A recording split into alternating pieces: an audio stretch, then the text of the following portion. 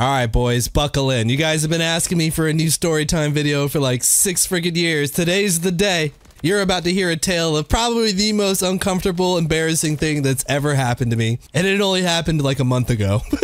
And shout out to Dylan McGee, Theory TK. He's getting the gameplay for this video just like old times, like the old school storytime videos. And I want to preface this video by saying the only reason this happened is because I'm stupid. I should know better, but I'm dumb and I watch too many romantic movies and I'm a big softie. Long story short, this is an embarrassing story about me that should have never seen the light of day, that should have just faded off with the annals of history. But the other person involved opened the floodgates and, well, the hilarity of this story just overrides my own embarrassment and the people must know.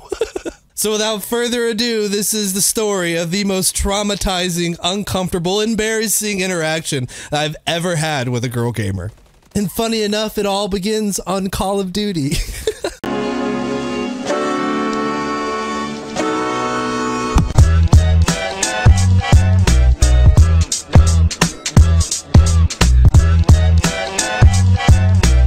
But yeah, we started playing COD, we met through some mutuals, we got to talking. And by talking, I mean we were spending 3 or 4 hours a night on the phone, just detailing our entire lives, telling us about all our past experiences, you know, talking about any and everything for like an entire week straight. And like I said, I watched too many romantic movies and I was like, oh, you know, where I'm really hitting it off with this girl, you know, maybe I should fly her out and we could go on these dates that we've been talking about and go do all these things that we were talking about maybe doing one day. And this is where I should have known better. Someone of my age, you should take a lot longer to get to know someone before you invite them to your home and stuff. But nope, I was smitten. Not simping, smitten.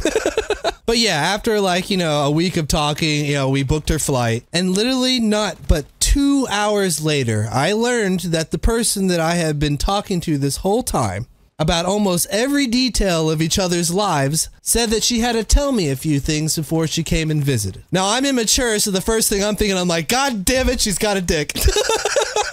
And thank God it wasn't anything like that, but still. The first thing she tells me is she has like a 9-year-old kid, which to me is by no way a deal breaker or anything I have any apprehension against. So it wasn't in any way like an off-putting thing. A little odd that you hadn't mentioned this for the whole week that we'd been talking, but little did I know that was just the tip of the iceberg. She then mentioned that she's deathly allergic to dogs. Now everyone knows me and Marble, he's literally follows me everywhere, he sleeps with me every night, and we got Theory's dog, Baby Gee here. This house is literally full of dogs. Now I was smitten, so obviously now I'm thinking, oh wow, like if I ended up dating this girl, I gotta get rid of my dog. And that's just like, I wouldn't get rid of Marble for anyone. Natalie Portman could hit me up and be like, yo, you down? And I've been like, no. Not if you're allergic to dogs. She could have shown up dressed like Padme Amidala in her dog allergy and I would have been like, no, sorry.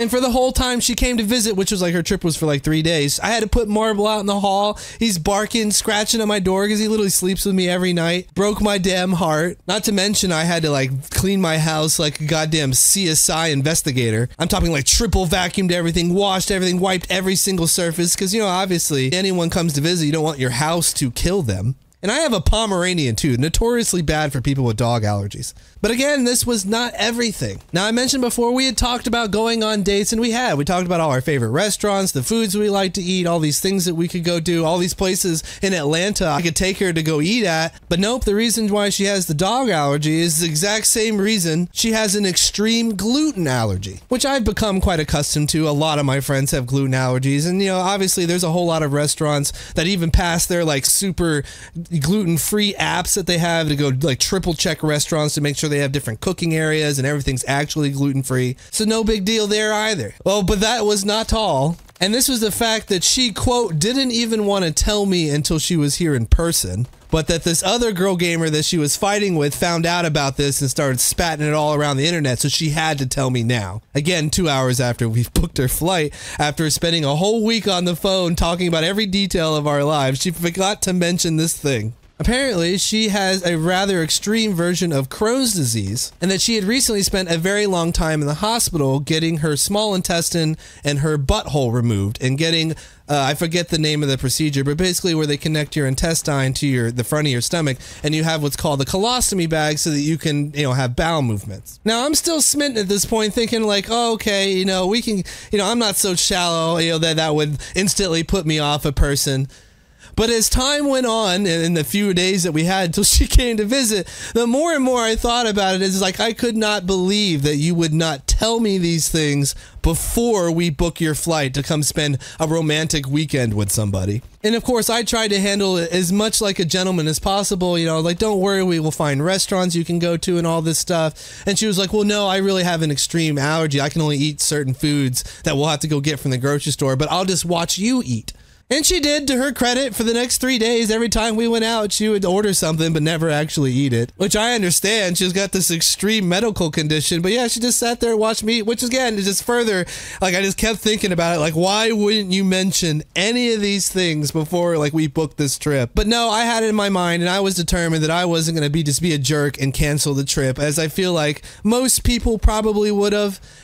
But, you know, we did get along, and I figured, hey, well, the worst case scenario, we'll spend a nice weekend together being kind of friends and doing fun things. And plus, you know, I am, again, a romantic, so I was holding off on the fact that, you know, maybe there's something, you know, we'll hit it off so great that it will override all these failures to mention these life-changing, life-altering things that, you know, that are pretty important to come in and getting to know to someone. But, you know, I figured, hey, it is what it is, you know, I'm stupid. I rushed into it. These are the consequences. A man's word is important, you know, type of thing. Honor and all that.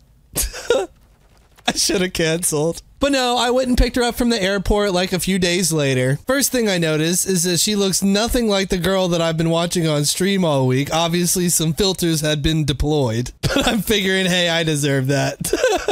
And of course, this whole time, I know I'm safe for at least 24 hours because I had made it abundantly clear that I am not the type of guy to sleep with a girl on the first date. You know, I'm not the type that's going to try and kiss you on the first time we meet. You know, mama raised a gentleman. Again, Padme Amidala could show up, Natalie Portman would reach in, and I'd be like, no, let's at least know each other 24 hours before we start being intimate. You gotta remember, guys, I'm old, so being an elder millennial with a sense of romance, you know, is a normal thing for my age group. But yeah, I was safe. So, you know, we went to Target, we bought her all the stuff that she needed. You know, we went home, you know, she unpacked for a little bit. We went out to dinner, and on the ride home, that's when it hit me. All of a sudden, I realized that this girl's staying in my room and she's probably going to try and cuddle with me. So I'm already kind of nervous about this. But no, I was just being immature. And we got home, you know, we laid in bed and we watched a movie, and she didn't even try. You know, we were at like, you know, an arm's length distance the whole time. And the whole time we're laying there watching like 4 movies because I just kept on putting them on. Now I know this is going to make me sound really immature and insensitive and mean, but I told you guys I was going to tell you a story that embarrassed me. But the whole time I was thinking, God, she just smells so bad. And I just felt so bad for her at the same time because she'd just gone through this really traumatic experience. So it's like all these conflicting emotions of like, oh man, I can't really be mad because she was just obviously shy about this medical procedure that she had to have. And I just felt terrible for her. But at the same time, she did smell so bad. But after like the 4th movie, we finally went to sleep and it was good. That was the first night. Now the second day, I believe we got up and we went to like Barnes Nobles because I told her we were going to go do a bunch of stuff. And I really wanted to go to all these places with someone and have some fun. We went to like P.F. Chang's for dinner because they had gluten-free, and apparently that location passed my friend's app's muster for being gluten-free. She watched me eat. It was jovial. We both had a good time. And then we went to go see a movie. I took her out to a movie. We went and saw like Wolverine and Deadpool and Wolverine. It was really good. Actually, that movie was hilarious. I bought popcorn and candy, and it was a great time, actually. I actually ate way too much Sour Patch Kids. I didn't feel good after that. But little did I know the bombshell that I was about to walk into, because literally halfway home through our drive, which was only like 20 minutes, she turns at me and hits me with the, what are we? Now, I understand, you know, being curious about your standings with someone and what's going on. Usually it's not within 24 hours of meeting somebody. I usually don't hit my basically the equivalent of a first date with the what are we. But again, I started to feel a little bad because obviously she was curious of whether she was a homie or someone I was interested in. Because although we had talked a whole lot and she had flown out to meet me, I wasn't overly forward. You know, it was definitely a meeting to see if we liked each other, to spend some time with each other. You know, we're both adults in our 30s. But no, she was adamant. She wanted an answer. And I tried to skate it by saying, you know, isn't it better not knowing? Like, we're still getting to know each other. Do you really want to, you know, so quickly put a label on it type of thing? She didn't take it like as, you know, I would think most girls would, maybe being a little sad that I didn't say, hey, I like you a whole lot, or it's, you know, some romantic thing. Because I was also, you know, not sad, but, you know, a little, you know, I was hoping to meet somebody, you know, type of thing. So we were both very obviously a little disappointed. But nope, curveball one, she got mad at me. Started saying things like I wasn't used to an intelligent woman. Talking about how many degrees she has, which amounted to like a bunch of associate's degrees. She said she had a bachelor's degree at one point, and then later said she didn't. She had told me she had this good job where she was starting her own medical practice to offer like therapy or life coaching and stuff that she had to get all these degrees and certifications for to do. Something that I had said previously before that I found attractive, that she was, you know, obviously accomplished and intelligent and stuff like that. All that started to unravel, really. I found out later she's really just living off of child support and medical disability, which I should have probably known right from the get, because no one that streams all night long and sleeps all day can run a medical practice. But I digress. She got mad at me, but I was able to cool her down and to just, you know, basically say, you know, we'll find out type of thing. Because, you know, there was still about 2 or 3% of me that was hopeful. And it hit me again that, oh no, she's going to try and cuddle. Like, we had talked about it in text messages beforehand. She's definitely going to try this. And I swear, she scooched me over. I have a king size bed. This thing's big. I was on like the left hand 3% of that shit, hanging half off that. My arms like swinging in the air. Like, I have moved over to the point where if I'm going to fall over, if she scooches over anymore. And the absolute one time that I touched her during this entire trip, I like patted her on the shoulder. I like moved my thigh a little bit near her so she felt like she was being cuddled, but I was on my back. I was so uncomfortable. I've never been more uncomfortable. I have a newfound respect for women that have had to deal with like overzealous guys, like try to like put their arm around them or like scooch in and be a little closer than you want them to be. I have a newfound respect for that, ladies. I know what it feels like now to be that uncomfortable. But no, this to end just basically pissed her off. She got mad, started saying crazy stuff, but no, she 100% switched over the sad part and got instantly to the mad. And to be honest, she had a point. You know, she was saying that I flew her out here, you know, she's staying in my bed. Why am I not trying to kiss her? All these things. You know, to be fair, she does have a point. But to be fair, I had a point too. She should have said all these things before we agreed to meet, you know, all this kind of stuff. Kind of withheld a whole lot of things. She even stormed out of the room at one point, and I'm thinking, where'd she go? So I waited a few minutes and went looking for her. She was just like walking around my office, looking around this room that I hadn't even shown her yet. She apologized, saying she was just being bratty or something like that. And, you know, we went back downstairs. Obviously, I started apologizing profusely over and over and over again, because I am sorry. You know, not only for the fact that I'm not touching her at all, but also because, you know, she's obviously hurt, and, you know, Mama raised a gentleman. I have empathy. I felt bad. And basically I drowned out the rest of the night by putting on a movie after a movie after a movie, just endless movies. And this is only funny because the next night, well, the next day, I'm getting ahead of myself. The next day, you know, we wake up and obviously we had slept in because we'd stayed up all night watching movies, like till it's daylight. She started hitting me with the things like, can we at least go do this? Can we at least do that? Obviously upset, not getting what she wanted. And I couldn't kind of take it after a while. Eventually I was just like, you know, I get it. I'll get up right now. I can hear you. Can you at least this? Like, I'm getting up right now. I'm going to go shower and then we'll go. And again, she had a problem with this and got super mad that I even made that little tiny joke. Literally had a full blown like argument with me while I'm just standing in the doorway of my bathroom, like trying to go shower. And the whole time I'm trying to be nice and just play it down, but she's obviously upset, again saying that you're not used to dealing with intelligent women thing, which I don't know where she gets from, because obviously I'm not bashing anybody that doesn't have degrees or does have degrees, but she's got a couple associate's degrees.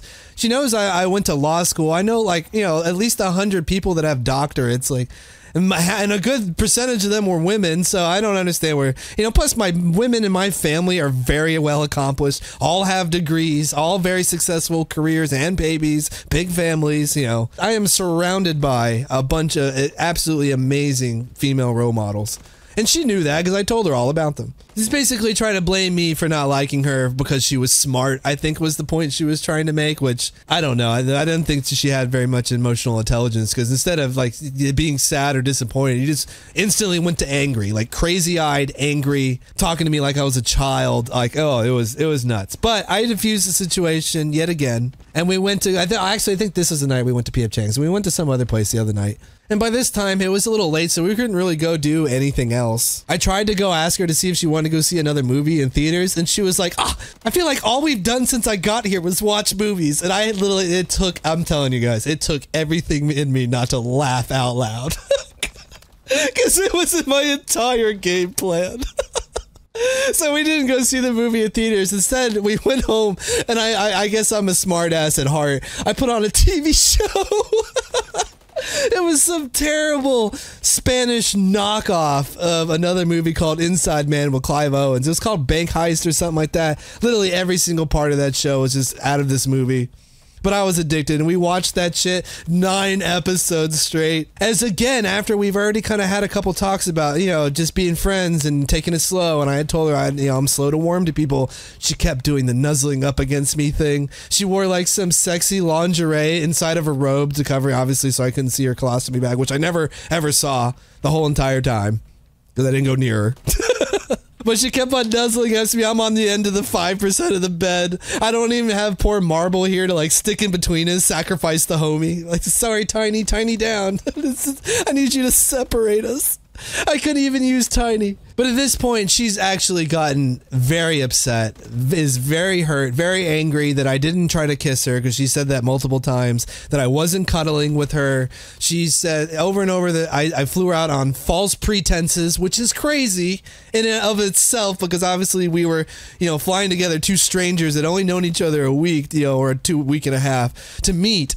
She said I flew her out on false pretenses, and she was legitimately angry at me that I hadn't made a move or even tried to do anything. And then I'm, being the whole, I'm sorry, I think we should just be friends. It wasn't a love match. Sparks didn't fly. I guess I didn't have those feelings for you once we met. And she demanded a reason. And I mean that in the most literal way. She looked at me and said, "What's the reason?" Now, obviously the whole time I'm thinking, okay, I have to say anything but the colostomy bag.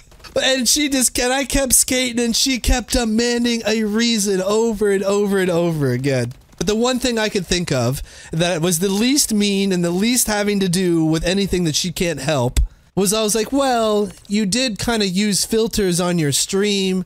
I didn't know you did that. We actively made fun of girl gamers together that used filters. Like, this is something we had kidded about and kind of made fun of girls for doing because filters are lame and no one should use them.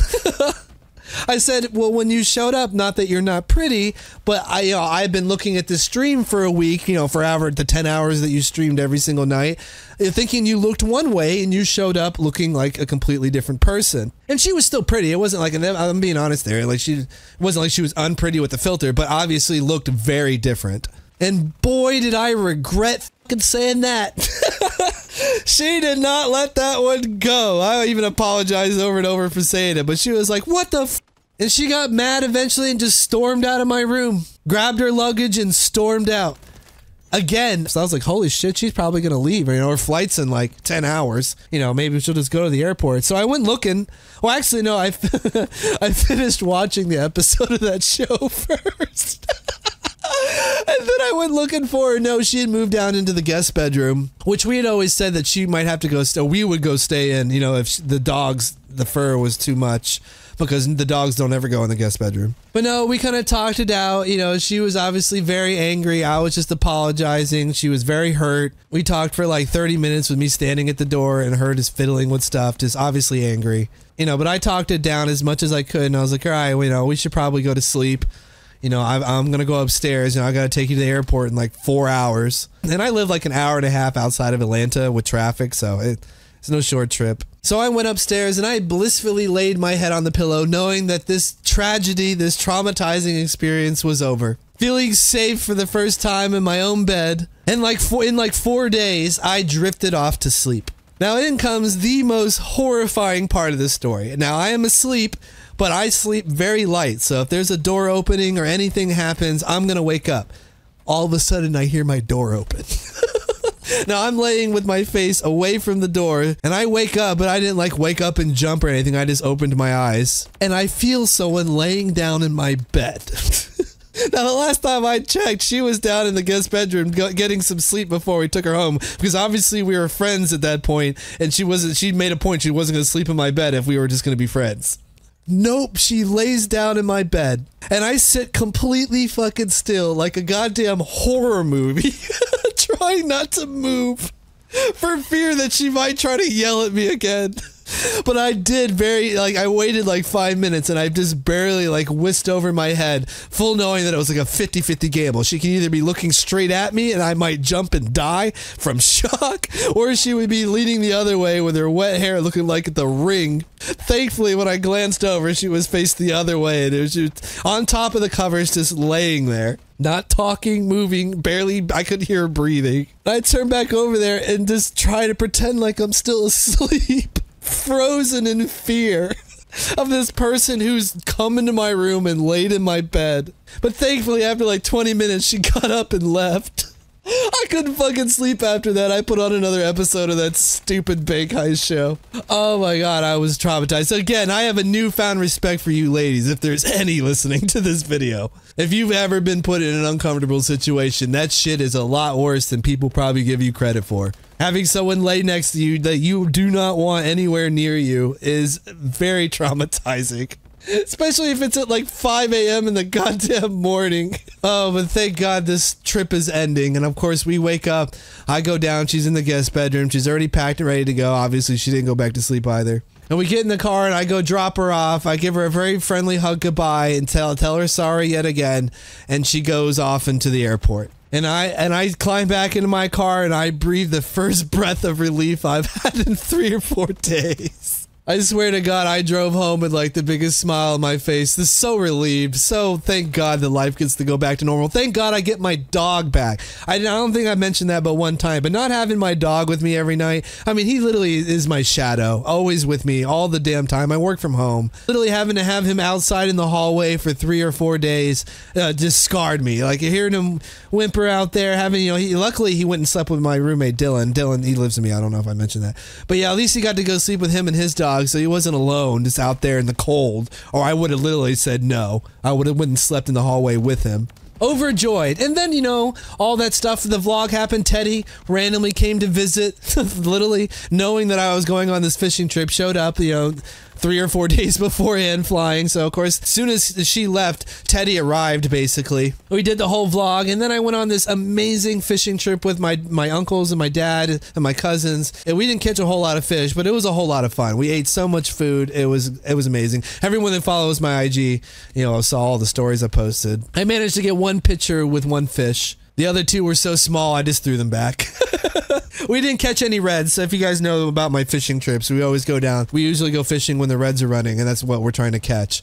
Not these stinky tiny blues, but anyways. I almost forgot, this whole time she's sending me like selfies with the message, haha, look, no filter. I'm not wearing a filter tonight because of you. I'm just like ignoring him, and this went on for days.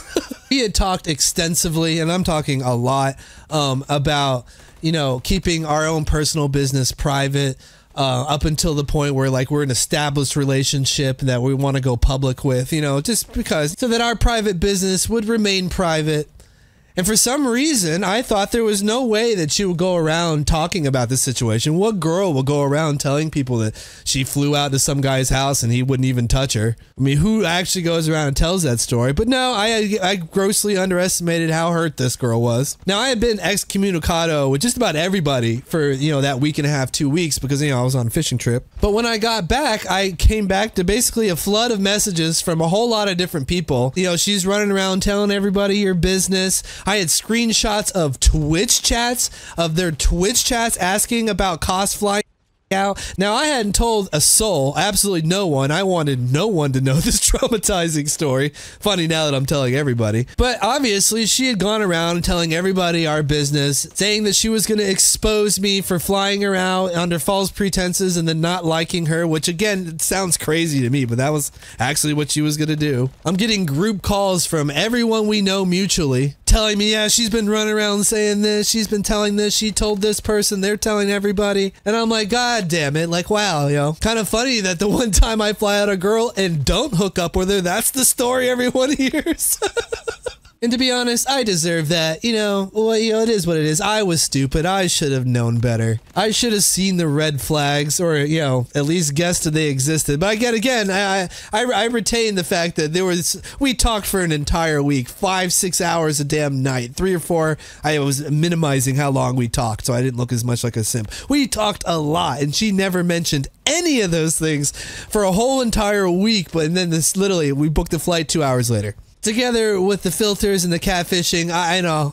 Although I'm embarrassed about this story, I still feel like I handled it like a gentleman. I was nice. I still bought flowers, opened car doors, paid for dinners and dates, kept everything light and funny, even when that person was angry and obviously upset. But nope, none of that was enough. So the floodgates were open, and now I gotta go kind of address that. So I went into their Discord that we all kind of share and said, hey, people's private business should be people's private business. I hope everyone here respects everyone's privacy, and so that when you've agreed to be friends, don't climb into each other's bed like a predator.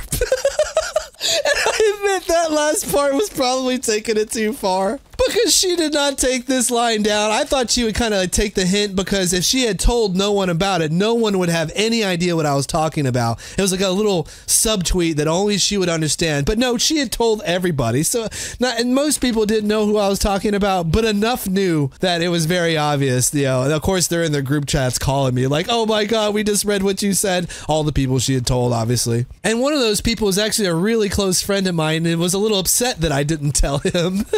He had to hear this through the grapevine. But nope, that's right when her craziness unraveled and everyone got to see what I had to spend a week with. She starts posting all our text messages, like just straight up screenshots. I was replying to each one, gross! Saying that I was lying, that I was calling her a predator and all this stuff, and that was untrue. And it was obviously kind of a joke, but she did climb into a bed after we had agreed not to sleep together. I mean, that is fucking terrifying. Maybe I'm overdoing it because I've never been in a situation like that before, but gee, it was terrifying. And the whole time she's saying I'm starting this, and I was like, no, I literally had to say it over and over again that you told all these people. I didn't tell a soul, so how does everyone know? Unless you were hurt and went around telling everybody to get revenge, I guess, that I flew you out was somehow going to embarrass me. And it did. It is. It's embarrassing. As you guys can tell, this story is embarrassing. And she's sitting there saying she told no one that, I was getting false information from people. By the way, the whole time, the people that she told, the whole group of them, are literally in a group call with me, laughing their asses off. And I'm typing there, the people you told are literally laughing at you right now, reading these messages, because you literally told them. And they're sitting there, laughing their fucking asses off. And she's like, no, that's not true. Just gaslighting out of wazoo, just being completely insane. But no, she eventually quit. She just deleted all her messages and left the Discord. And I thought to myself, damn, this would make a really funny fucking story time video. So there you guys go. The most embarrassing goddamn story I've ever told you guys. I hope you enjoyed it. Oh, I almost forgot. Just like Photo Beach, she threatened to sue me if I made this video. I don't know what's with you crazy girl gamers that you think you can sue everybody. And just like in that Discord chat, I never mentioned you by name. You came in there and said it was you because you want this attention. I have left everything extremely anonymous here. And my friends that I asked advice about this said, no, she's crazy. She wants this attention. You're giving it to her. And I totally agree, but it's so funny that it overpowers my selfish need not to be embarrassed. Funny wins. I can't say that in my videos and not live by it when it applies to me. If something's so goddamn funny that it overrides your personal need or want for something to remain private, nope, not when you're a public figure. I've said that in my videos before, and just so you guys know, I live by what I say. I will fucking embarrass myself by telling this ridiculously traumatizing story for views. So drop a like if you guys enjoyed it. Write a comment about finally you got a goddamn storytime video after asking me for so long. And then also say W gameplay for Dylan, because he came up into my office and got all these kills. That wasn't me, just like it was in the old videos. How to keep everything old school. I hope you guys enjoyed it. Have a good night.